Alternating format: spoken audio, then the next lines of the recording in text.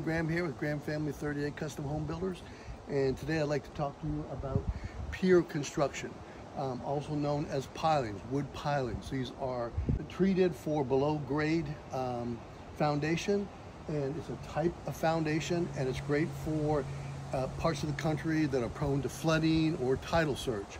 So this is a pier foundation. Piling foundation is what they refer to it as. It's all pressure treated. What are some of the advantages to it? Is that it's high up off the ground, so obviously in case of flooding, your structure is above the flood zone. Also, in case there was a tidal surge, we're in a part of the country in the Panhandle that there is potential for flooding from tidal surge. And by keeping it up off the ground, it also keeps away the insects and termites. So there's some really good advantages. On top of the fact, you can see the additional space that you have underneath there. You can put a concrete slab in there in the future. You can put a wood deck under there in the future.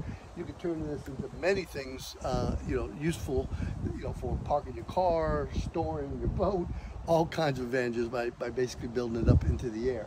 So this is a very common type of construction, certainly in this part of the country, but anywhere that, like I said, is prone to flooding or tidal surge.